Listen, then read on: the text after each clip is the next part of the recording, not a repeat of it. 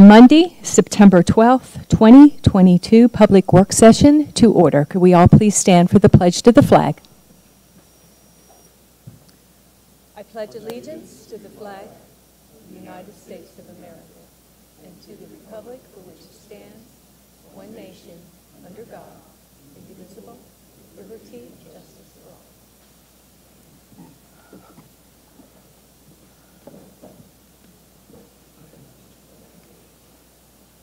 Good evening and welcome to our guests joining us this evening, and welcome also to anyone who might be on our live stream. We have 9 of our board members in attendance this evening, and as usual, this meeting is being live streamed and can be viewed on the Cornwall-Lebanon School District website. Being that this is a work session, I'm going to now turn the meeting over to Dr. Domencic. Thank you, Mrs. Schlegel, and welcome to our guests in attendance and anyone that is viewing online. As this is our September work session, during this meeting, the administration will be presenting items to the Board of School Directors for consideration, review, and discussion. And at the conclusion of the meeting, we will entertain any questions from anyone in attendance if there are any. Those are our typical guidelines for our work session.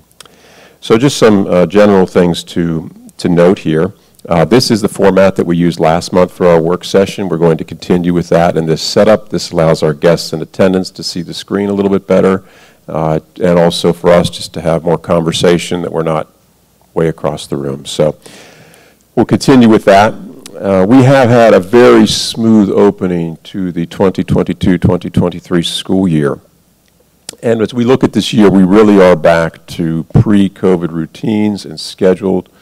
We are very fortunate as we hear some of these staffing issues that exist across the Commonwealth or across the country. While we have some challenges with some of our classified positions, overall we are doing very well with our staffing. We also had our open houses for all of our parents in all 6 buildings. We're very, very well attended, particularly at our elementary schools, very well attended. And of course we have our athletic competitions that are well underway, and we are seeing a lot of guests and spectators in attendance, which is very nice to see. There was a news item that came out last week about the school meals, and this is governing free breakfast. So it's important to note that this is about universal free breakfast is what this is, and during the COVID time we actually had universal free meals for everyone. That ended at the start of the school year, and we are now looking at universal free breakfast being implemented for this school year is based on the information that we had received from the governor and from the Department of Education late last week. We will be communicating this with families. We need to be very clear that we do have some students who may be eligible for free or reduced lunches, and so that's a difference. It's just a difference, and now there is a certification process, which is what we had prior to COVID-19. So we're going back to that, with the exception being, of course, these free breakfasts. So more information will be coming out to students. We'll have that channel through the Skyward Message Center as well. And we do encourage, if there are any students or families believe that their children are eligible, to please look on the district website to submit that application. We do have that available. We will have a number of topics that are discussed this evening. These include our district and healthy safety plan. We are looking at some revisions to codify what our current practices are. We will have a year-end financial report for 21-22 school year, some other policy updates. We will need to also have an executive session at the conclusion of the meeting. We do have students that are still in our virtual education programs, a smaller number, but we actually have an open house for them this Thursday. So we've concluded our other open houses, but we have this Thursday. And our next voting meeting is set for next Monday here in the LGI. So before we jump into the agenda, I also want to note Mrs. Schott, this is her last meeting. So thank you, Bonnie, for your service to the district of 35 years. Thank you. We appreciate everything you've done. I certainly do, in all of your efforts in Assistant Superintendent's office, the board, and we certainly wish you well. So thank you. Thank you. Okay. All right, we will move into our agenda here, and we'll go to buildings and grounds. Mrs. Sense? Thank you. First item we have tonight under Buildings and Grounds is the partial re-roofing project. I did talk about a change order coming through last month. I do have it posted, and it is about the amount that we had estimated. A portion of it has to do with the prevailing wage. The state had changed the wage amount in May significant enough that the vendor is requesting to have a change order done for that. There were also minor repairs to the roof at Ebenezer and also the middle school. So that would be covered under the $6,081 change order that we'll have for your approval next week. Next item we have is the Buildings and Grounds semi-annual report. We do this in September, and we also do it in, it's either April or May.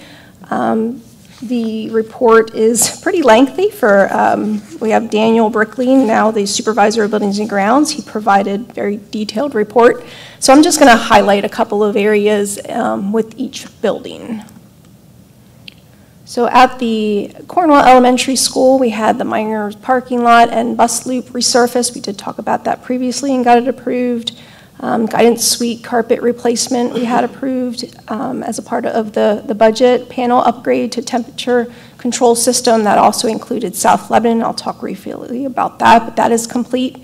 And then we also have the stone wall repairs that we had talked about previously, and the next availability for the vendor to do it would be this fall. So we're looking at October, and he's looking at also power washing some of it to freshen it up a little bit with the fixture. This is phase one of a two-phase project, which the remaining part of it will be done in the summer.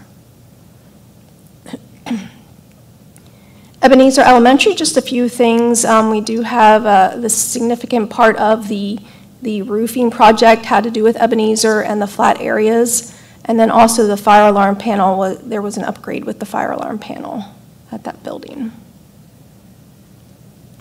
For South Lebanon, the panel upgrade is pending due to back ordering of supplies, believe it or not. We have repairs to playground equipment that we're looking at, and those pieces of equipment are also delayed. But once we get those, we'll get those fixed up. Minor carpet repairs made in the library and computer lab, and then also the sidewalk. I have just a snapshot of where the sidewalk's going in to connect on the east side of the building, or the south side. For Union Canal Elementary School, directional signage was installed as it's just a follow-up to the renovation there. And then there's a couple of minor tweaks in the programming updates to the fire panel. For Cedar Crest Middle School, just want to highlight the partial roofing. That was another building that had a roofing project in place. Replacement of a rooftop air conditioning unit, and then also carpet repairs in the main office. For the high school, hot water tank replacement was done. That's complete. Dehumidifier unit above the pool was replaced. We also have pool maintenance every three to 5 years. We should be draining the pool and putting in fresh water, so that was done. And then the alumni gym wood floor was cut to allow expansion. It is currently closed. We're waiting for it to go down to the original flat surface, so hopefully that will cooperate within the next couple of weeks. We'll see to know what the next steps are for that. And then also we had talked about the chiller testing. Good news, it did pass the test to be rebuilt, so that is the next step, is for rebuilding that unit up here at the high school. For the district grounds, anybody who's aware with the clip trailer in the back of the middle school, that is completely taken away, and we have seeded it so to the point where you can't even tell it was there. I mean, the grass is kind of new there, but it is done with planting. A couple of sinkhole repairs, and we're also looking at preventative exterior insect program implemented to try to do more preventative, and then also grounds cleanup to occur this fall. We do have some dead trees around the campus, and also just some of the trees need trimming, so we'll look at that. And we're also looking at removing the trees over at the warehouse. district-wide, regular summary preventative maintenance and annual cleaning like we do every summer. Includes filters and cleaning the floors. We also looked at a new maintenance work order ticket system implemented. That was one of the things that I wanted to have done this year, and we worked with the same system that our technology department uses, so that it was a better transition there. And then we're also looking at training custodial maintenance staff coming all together here at the high school on October 10th. So again, those are highlights. The full report is in board docs for you to review. Do you have any questions? I would just like to commend Mr. Brickley for that excellent report, and Dr. Demency for the whole overview. You went around and surveyed the buildings and made lists, and I'm so happy to have this all going forward. I'm married to a former contractor, so I really read this stuff. Yeah, Mr. Brickley's new in his role. We're very pleased with how he jumped right in and is taking charge of that. He's doing a very nice job.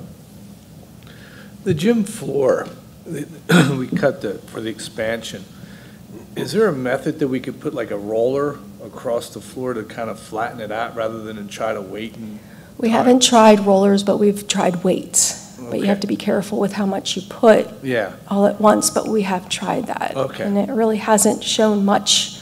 Our humidity here, it's hard with the system, the chillers in place to be able to get the humidity down.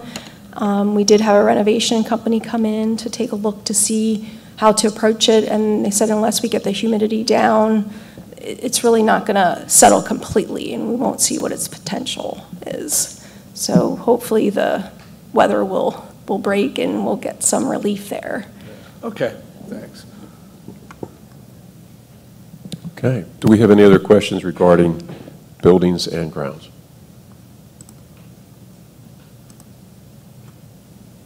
Okay. Thank you, Mrs. Hentz. We'll go on to community relations, curriculum, and staff development. And Dr. Bosman, I think you have the first one here.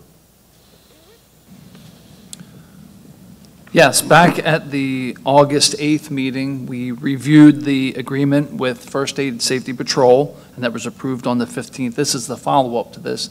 This is the list of instructors for that program. And this will be on for approval next week? Yes. Okay. Very good. Thank you. Dr. Rackley. Good evening, everybody. I'm excited to just provide an update for our professional learning that we did at the start of the school year with our staff. We had a very successful Learning Focused Schools training where we used a train-the-trainer model, meaning we had a trainer from Learning Focused Schools come and train our teachers, and then our teachers and administrators were our trainers for our staff. Looking ahead, we're going to continue to use our professional learning time throughout the school year to continue that focus on teaching and learning that we've been talking about so much, and we're going to use that time to collaborate, practice, communicate, provide application time to emphasize that research-based best instructional practices for our staff as they come back face-to-face with our students. And then just as a reminder, when we think about our comprehensive plan, this professional development, this ongoing professional learning really focuses on our priority number one, which was curriculum and instruction continuity. Absolutely, and that's really what the message that we've delivered to all of our staff and to our students as well, is this is getting back to basics. As I said to staff, back to the future, right? Going back to those things that actually worked prior to all of this, knowing that that teaching and learning is really the emphasis. So I appreciate all the efforts of Dr. Rackley, the administration, and all of our teachers, too, who have really just embraced this and continued this. When you go around our schools, that's what you see, teaching and learning taking place. And that's a good thing. That's where we need to be. That's what's best for our students and for our community. Any questions about community relations, curriculum, staff development? I'm just curious how many trainers we have that are teachers here. If you know, I mean, I'm just really curious about that. You might have to set it flat on the table.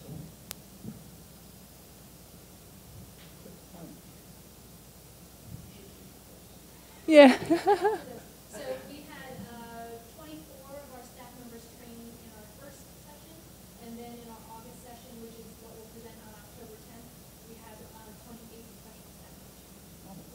Very good. Good. Very good. Thank you. Any other questions about that section?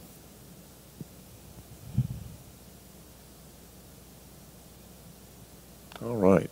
We'll go on to extracurricular, and we have some summer camp updates. These are things that took place. We thought we'd just give you an update. You approved motions for these to occur over the summer, so we just want to let you know how they happened, the participation levels. So Dr. Bosman's going to take a couple. Dr. Rackley will take one for federal programs. So go ahead. Okay, this first one is for the Falcon Summer Science Camp.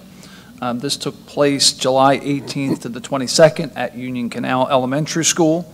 We had 7 teachers that were part of this. We had 140 students from 3rd through 5th grade. Part of the program, we had assemblies. We had a reptile assembly. We had a rocket assembly.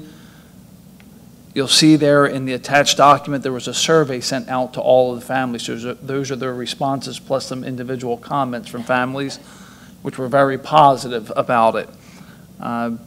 So it was very well received. Hopefully we can do this again this coming year, but it was very well received by the parents and students.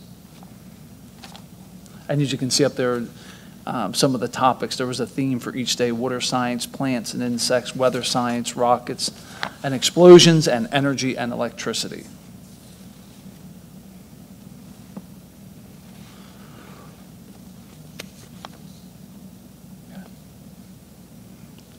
Okay, the next one is on credit recovery. This took place over the summer. And if you look at the attachments in there, you'll notice that the decrease in the amount of students that were needing of this additional support. For the middle school in 2021, there were 48 students. And for this most recent summer, it was half that number at 24. And then at the high school, in 2021, it was 115 students, and then down to 79 more recently. Once again, this is credit recovery for students that was offered over the summer. But as you can see, the trend is in a positive direction. So we're glad to see those numbers returning a little bit closer to what would be a normal type of situation that we would have over the summer, but also glad that we could offer that service. Were these students that recovered the credit, or just the participants for the? Were these the students that recovered credits, or were they just like, these are the number of we had participating? It would be both, actually, but most of this is secondary, so this is going to be credit recovery at the secondary level. Okay.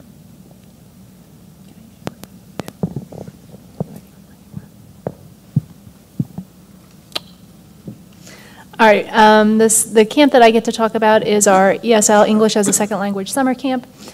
We were able to serve 27 English learners.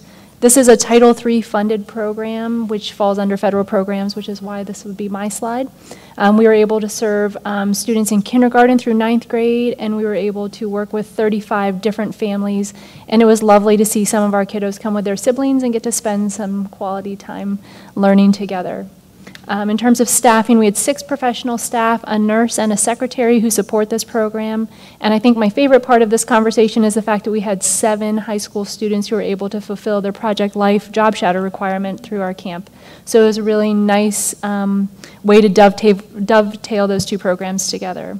In terms of content, they had a great time. They focused on astronomy, life cycles, and the environment. And then, again, probably my favorite, is the farm-to-table piece that they did, which culminated in a tour of the Lebanon County Fairgrounds and a field trip to the Lebanon County Fair. Some of our students had never been able to do that, had never seen the animals up close before, and so it was just a really lovely experience for them to be able to do that. And then, of course, make homemade ice cream, too. Who wouldn't love that? So we had a lot of activity going on here over the summer, and at some of the different buildings, not only here on the campus, but also at our elementary schools. So just thought we'd give you an update about some of the participation we have with those various programs. Are there any questions about any of them? Those are excellent programs, and once again, kudos to our maintenance and custodial staff who managed to get the whole thing cleaned up and back together in spite of all that. Yes. They have to work around all that. Yes, I used to do the summer band program, and so I heard about it regularly. So way to go. Of course, that's another one that's going on, too. That's a whole other thing that's happening, too. Yeah. All right. Use of facilities requests. Okay, we have a couple of requests here. We have the Elite Baseball, Cedar Crest High School varsity baseball, using the baseball field for tournaments. We are looking for a ratification for this coming weekend, the 17th and 18th. They did have a field reserved somewhere else, and they lost that reservation, so they're asking to use our field this coming weekend, as well as the next four weekends through the middle of October. We also have the American Cancer Society looking to use the high school gym, ground, stadium, and a field house for the Relay for Life that they come every year to use our facility. For the Sunday use of facilities, we are looking at the Cedar Crest Middle School Parents School Partners using the facility on a Sunday for their fundraiser, and the snow date would be Sunday, February 5th. So we are looking to approve that since it is a Sunday request. The hours are 12 to 6:30 on Sunday.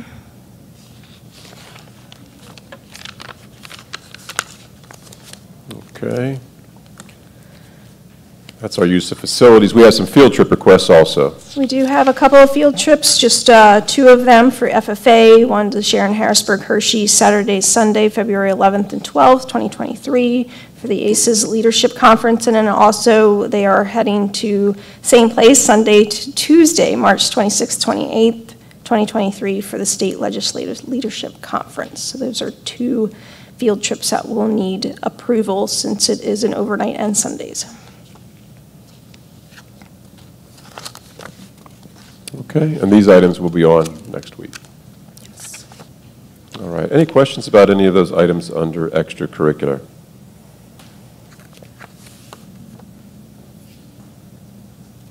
Okay.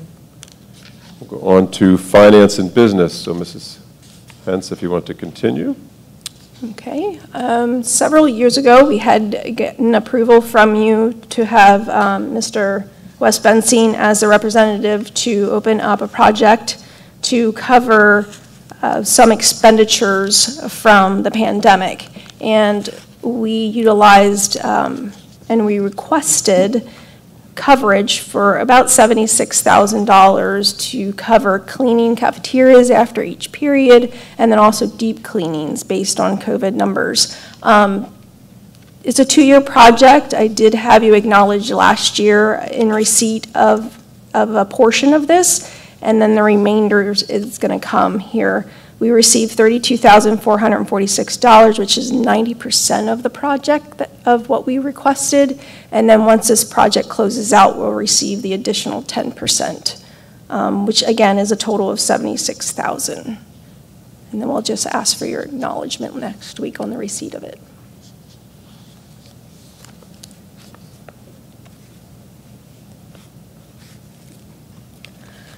Next item is a review of the year end. This is preliminary. We've been working with the auditors and we'll be working with them again on site in the next couple of weeks.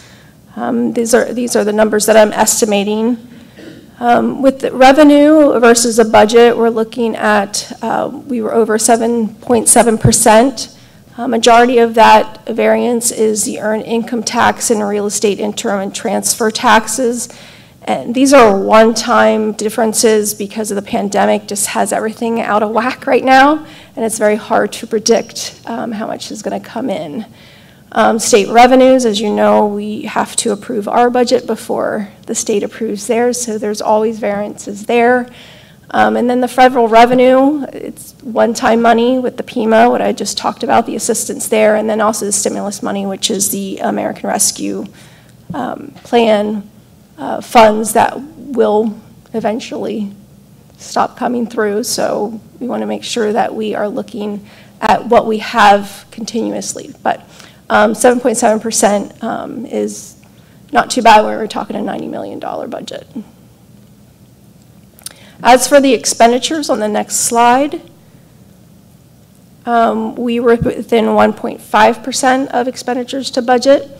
Some of the items that were under budget is personnel, and probably mainly has to do with not being able to fill some of the positions. Third-party cyber charter schools, we do have a little bit of control over how many are going to third parties, so we've been kind of pushing the gas on that to make sure that we're in contact with them. And then also conferences and travel fees. Back in 21-22, there weren't conferences yet, and hopefully we'll see that we're able to go to more conferences and training more this year.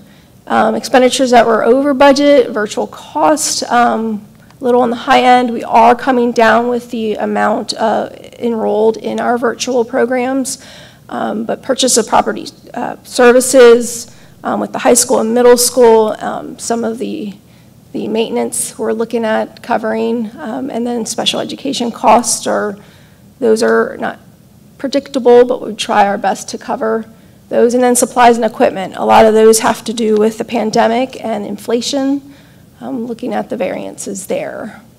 Again, that was 1.5%.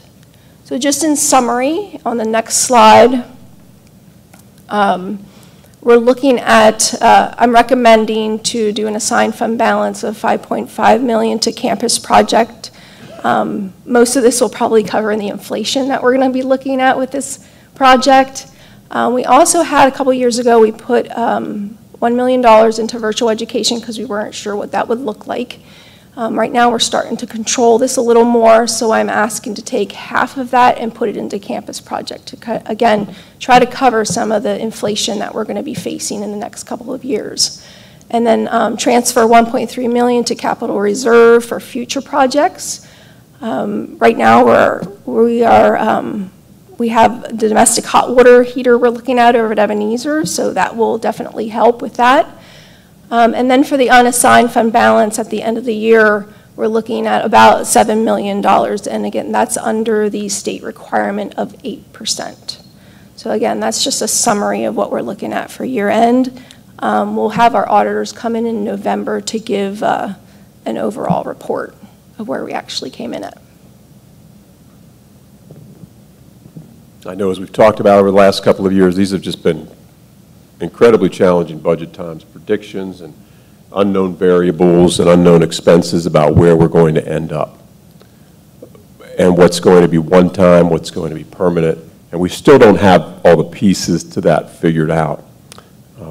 But we're also trying to look forward to the future of where we go with needs, with buildings and projects as well. Now, let me note that what we're talking about here is the general fund. I am going to be reporting next month where we came in healthcare, and right now we're looking at a preliminary loss of $1.6 million. So, but I'll address more next month on that. Any questions about the finance and business items?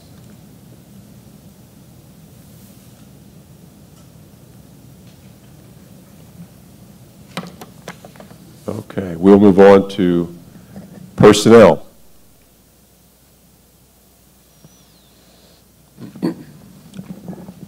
Okay, for the first item, I'm going to let Dr. Long talk a little bit about the request for the approval of the creation of a position. Yeah, to just kind of summarize this, we contracted with the IU to provide secondary autistic support. In looking at those support services and some of the staffing and how we could help each other, it was mutually beneficial for us to go ahead and have an in-house autistic support instructor. This will be a special education position. And then we would be contracting about a 0.6 position through IU coverage. So we are looking for that. It is something that budgetary-wise is kind of a wash, maybe even a little bit of a saving. So we're looking to bring that one position in-house, a secondary special education teacher.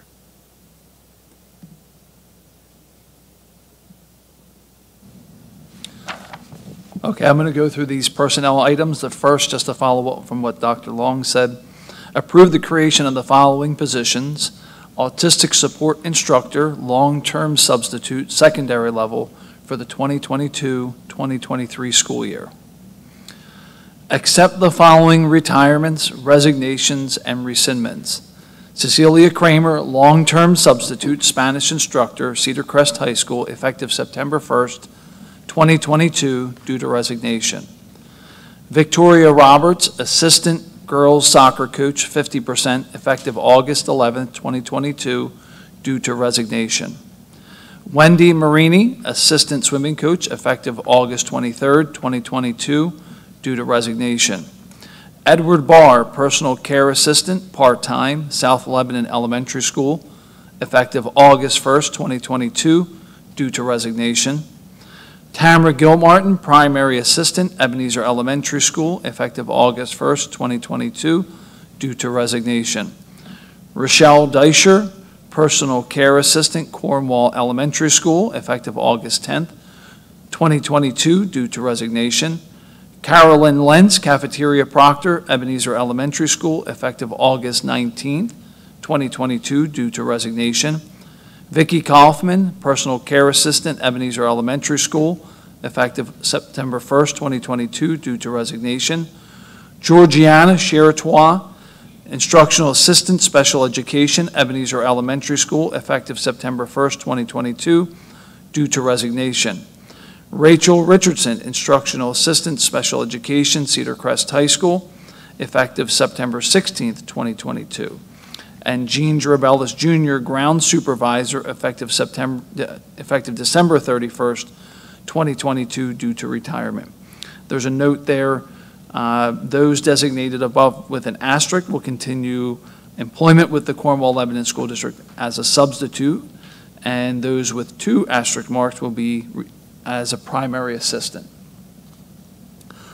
Okay, the next, approve the following requests for leave. Jill Houts, health and physical education instructor, South Lebanon Elementary School, professional development leave, effective the second semester of the 2022-2023 school year. Approve the changes in employment status. Casey Shillabeer, from part-time 50% assistant girls soccer coach to full-time assistant girls soccer coach at a salary of $3,937, effective August 21st, 2022. Anna Leonard, from building assistant to school secretary front desk, Cedar Crest High School, effective September 6, 2022, at an hourly wage of $14.46. Ratify the employment of the following personnel: Joey Leal, guidance counselor, South Lebanon Elementary School, at a salary of $58,316, prorated based on receipt of certification, effective August 23rd, 2022. Matilda Reyes, long-term substitute, Spanish instructor, Cedar Crest High School, at a salary of $53,720, prorated based on a start date, effective September 6, 2022. Kelly Snyder, induction mentor for Matilda Reyes, at a salary of $900. Sorry. Jessica Zerman, personnel secretary, Educational Service Center, at an hourly wage of $17.20, effective September 6, 2022. Thomas Capello, food service helper, 4.5 hours, Cedar Crest High School, at an hourly wage of $14.25, effective September 6, 2022. Approve the employment of the following personnel effective with the 2022-2023 school year, pending completion of pre-employment materials. Brittany Moyer, guidance counselor, Cedar Crest Middle School, at a salary of $63,570, prorated based on start date. Melissa Lotz, assistant fall play director, Cedar Crest Middle School, at a salary of $1,020. Melissa Lotz, assistant play director, Cedar Crest Middle School, at a salary of $1,020. Niquan Howell, district custodian, Cedar Crest Middle School, at an hourly wage of $14.25. Thomas Arnold, district custodian, Cedar Crest Middle School, at an hourly wage of $14.25. Radiun Lazay, district custodian, Cornwall Elementary School, at an hourly wage of $14.25. Dorothy Rumpf, personal care assistant, 6.5 hours. Ebenezer Elementary School at an hourly wage of $15.25. Melissa Lopes, instructional assistant, special education, 6.5 hours. Ebenezer Elementary School at an hourly wage of $15.25. Donald Thiel, building assistant, 6.75 hours. Cedar Crest Middle School at an hourly wage of $14.10. Robert Siegenfuss, building assistant, 5.75 hours. Cedar Crest Middle School at an hourly wage of $14.10. Jessica Mays, building assistant, 5.75 hours. Cedar Crest High School at an hourly wage of $14.10. Amelia Williams, primary assistant, Cornwall Elementary School at an hourly wage of $12.10. Desiree Jimenez, primary assistant, South Lebanon Elementary School at an hourly wage of $12.10. Elizabeth Kishball, primary assistant, Cornwall Elementary School at an hourly wage of $12.10. And John Freeman II, event worker. Approve volunteer coaches, Sarah Suida, cross country. And this next item is really in response to our need to be able to continue to hire, especially custodial and cafeteria food service people, and to be able to get them on board sooner rather than later. So for the remainder of the 2022-23 school year, grant authorization to the administration to hire personnel to be ratified at subsequent board meetings.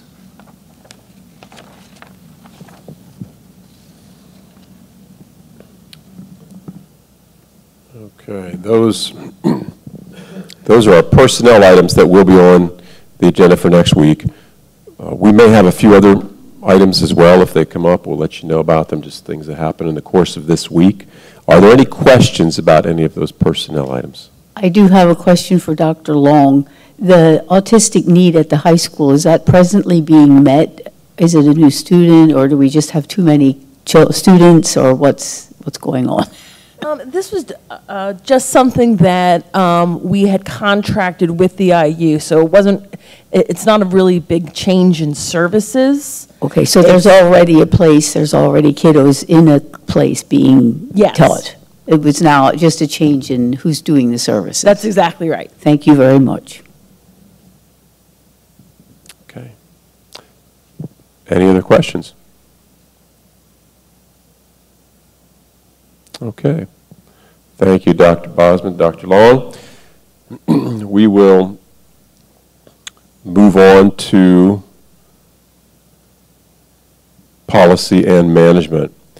And the first item that we have on here, you may have heard about this in the media, were the the mental health and physical school safety grants, which were allocated upon different amounts to different districts. Let Dr. Bosman talk a little bit about this. This is one-time funds, but we had a deadline of August 31st to submit this. So submit the grant or forego any chance of having any of these funds. That's pretty much how it works. So we had to come up with something very quickly over a few weeks here as the school year started. So Dr. Bosman, do you want to go ahead and explain that? Okay, well, as Dr. Domencic said, we found out about this in mid to late July, about this grant covering basically two areas. It was two separate grants, each one for about $172,764, one for mental health, the other for physical school safety. It was opened on August 1st and was due by the end of the month. We submitted ours on August 30th, and we're waiting word from them about the status. And they're, as you can imagine, inundated with 500 or so of these. So this covers the 2022-2023 school year and the 2023-2024 school year. For the mental health side of this, we are using the funding to provide 1.5 counselors. And I'll just go back to Dr. Long talked about a more comprehensive counseling plan back in August. So this sort of is part of that plan in supporting our students with their social and emotional needs. The physical school safety is on the next slide. So once again, a similar amount of $172,764.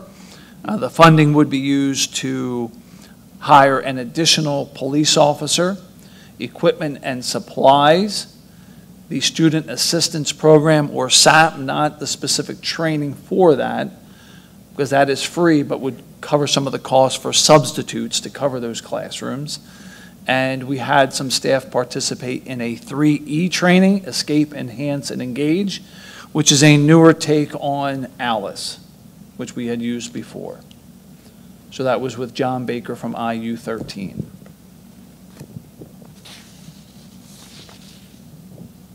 So as with any type of grant, and many of these are one-time funds, and we have to look at then how we build these into the future to make sure they're sustainable, which I know Mrs. Henson and I have talked about ways that we can do that, because that is something that we would intend to do, is to have these things be long-term, but it's an appropriate use of these grant funding if it is allocated to us. And hopefully we'll find that out sooner rather than later. Okay? Any questions about those items? Okay. We'll go on next to our health and safety plan. And we had a lot more discussion, of course, about health and safety plans in school districts last year.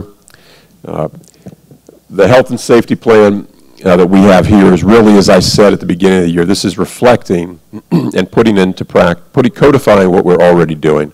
So as I had shared earlier, we are having a very normal start to this school year. So we are required to have a health and safety plan as part of our responsibility under the ESSER grant. So we have to continue this, and this will even be into next year as well, because we can expend some of the ESSER funds in the next year to continue with the health and safety plan. The plan is required to be submitted to the Department of Education, and then when we update it, we have revisions that are submitted as well. So Dr. Bosman has reviewed the health and safety plan and looked at some of the things that are no longer relevant, that we no longer need to do. There have been changes in the CDC guidance. We've talked about some of these things, such as our dashboard, the teachers disinfecting desks, the contact tracing that were very, very early in the stages, mandatory quarantining, which we did not do during the course of last year.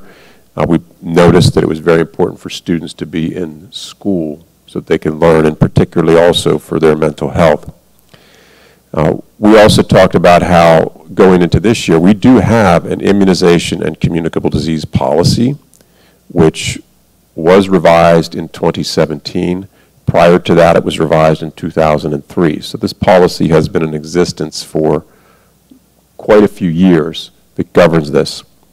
So our plan is flexible here, so it would have us following the immunization and communicable disease policy, which still gives us the right, if a student is sick or ill or has symptoms, to send them home, which has always been the case under that policy.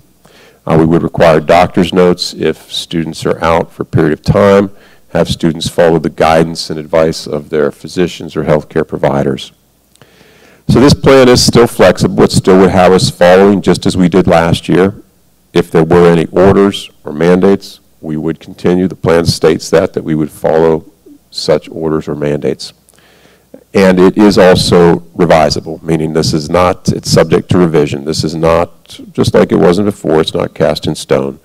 And we would continue to review these. Dr. Bosman will continue to review any of the recommendations with our pandemic team.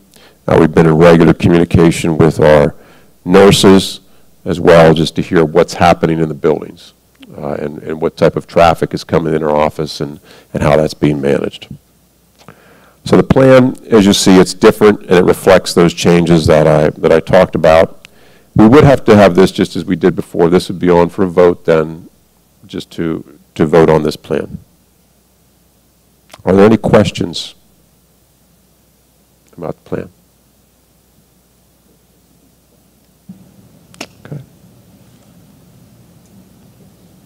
Okay, so that will be an agenda item for next week then, for next Monday. We have, the next item on here is the Pennsylvania School Boards Association officer election. This is an annual item, and there's a link there for our Board of School Directors. I don't think you have a whole lot of choices about the candidates for office. This is for the statewide organization for PSBA. As a board, you vote to cast one ballot. So we would have to have these on there.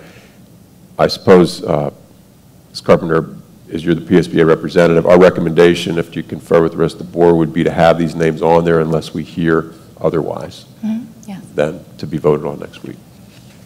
So unless there is some objection from the rest of the board, that's what we would do. Okay. All right, thank you.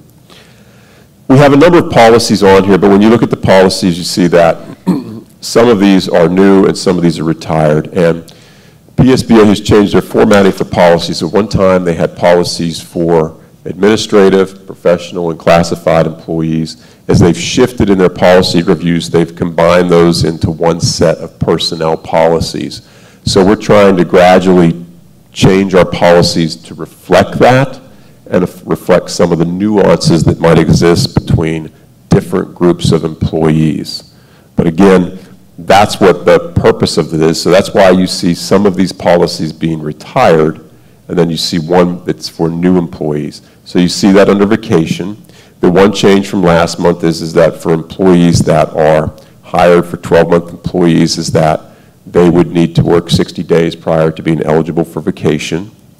The tobacco and vaping products is also on there as well. That policy, which you talked about, that's for all of, that is replaced by employees. We have a policy on there about overtime and comp time usage as well, which I know we talked about last month. So those policies would be on for final adoption. And under sick leave, we have, again, the administrative, professional, and classified policies are then combined into one policy as it's all put together. And there are certain things in the school code that govern that, but we also have policies about that with sick leave. Probably the biggest thing there when it comes to vacation and sick leave is for classified and administrative employees that are 12-month about how some of those things are utilized. So that's what we have for policies. Are there any questions about those items?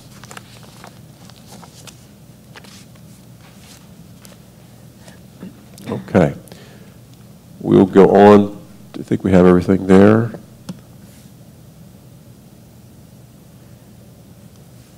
I know there's a lot of policies listed there because the ones that are retired are in there too. We'll go on to pupil services and food service. And we have one item here. I think, Dr. Long, you have this item, right? Yes, we'll be asking for your permission next week to ratify the special education plan. It was presented last month in August and then put out there for public posting. We have a mandatory period of 28 days. We have exceeded that, so we're asking to finalize that and we can send it off to PDE. Did you get any public comment on it? I'm just asking. I did not. Okay, thank you. Okay, thank you, Dr. Long. And then we have under technology and transportation, Mrs. Hentz, I believe you have these items here. I have a couple of the items, yeah. Transportation contract addendum. I don't know if you remember back in June of 2020, at the height of the pandemic, we did approve an addendum with the contractor, the van contractor, DB Fisher. And one of the items was to pay them for the remainder of the year due to the buses not being on the road, but they had overhead costs, et cetera. Part of that addendum also provided us with a freeze for the cost index. They were gracious enough in the situation to freeze the cost index, which is what they see as their increase from year to year. So what I would like to do is put in a second addendum to be able to reverse that specific section where it calls out the freezing of the cost index so I can make their contract whole again.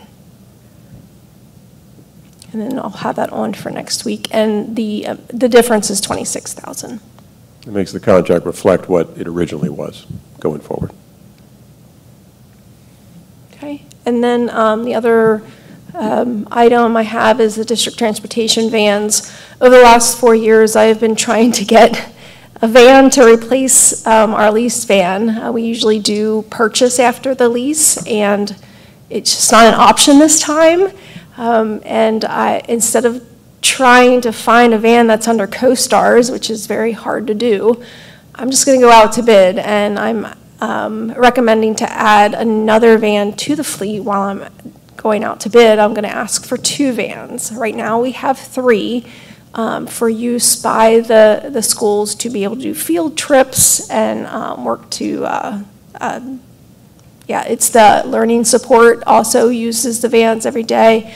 But we mostly use it for clubs to be able to get to their activities when there's a small group of kids. So what I'm looking at doing is doing a bid for a 5 to 7 passenger van to cover those smaller groups of kids. But again, I'm asking for 2, so this would put 4 in the fleet.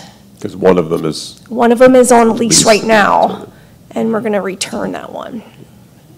Do the job trainers use our vans? Yes. Okay. Thank you. So I'll be asking for authorization to go out to bid for these 2 vans. Okay. Thank you, Mrs. Heads.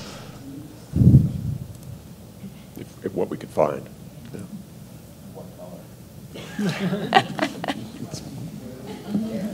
Probably white, yeah, yeah.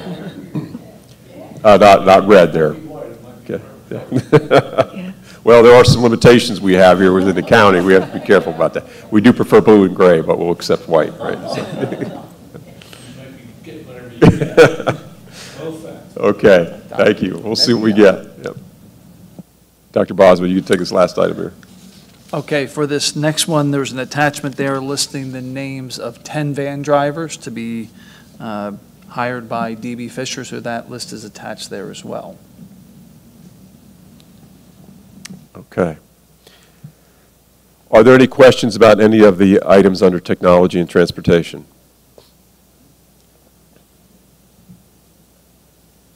Are there any questions from any of our board directors about any of the items that we have presented, shared this evening?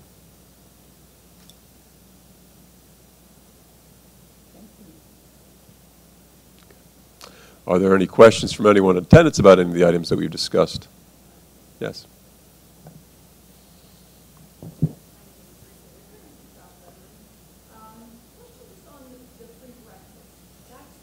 This year, correct?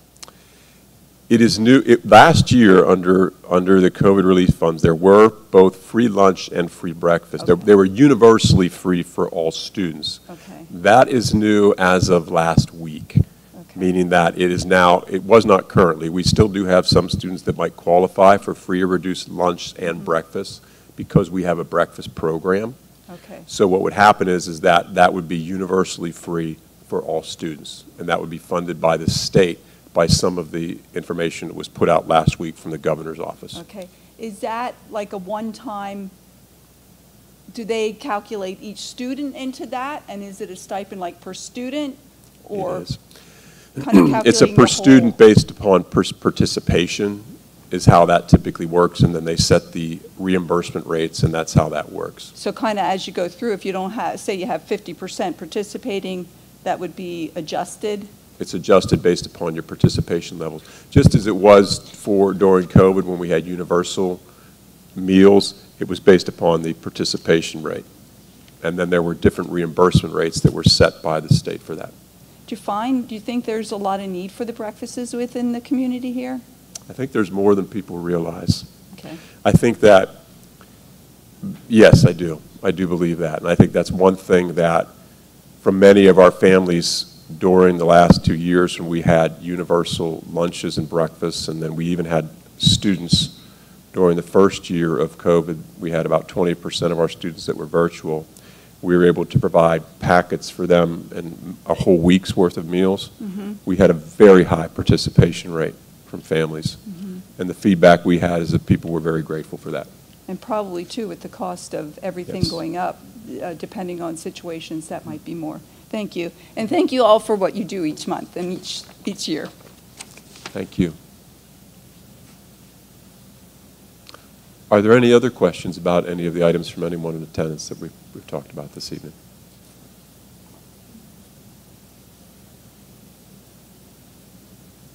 Okay. That concludes our items, Mr. Schlegel.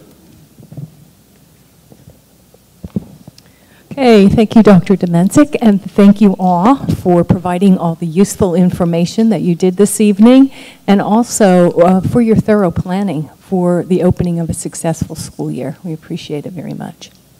I also will echo what Dr. Domencic said. We do have an executive session after our meeting, and that will be for the purpose of a student discipline issue and personnel. Okay. So, right now, the meeting is concluded, and I'll entertain a motion to adjourn. Motion, second to adjourn. This meeting is adjourned. Thank you.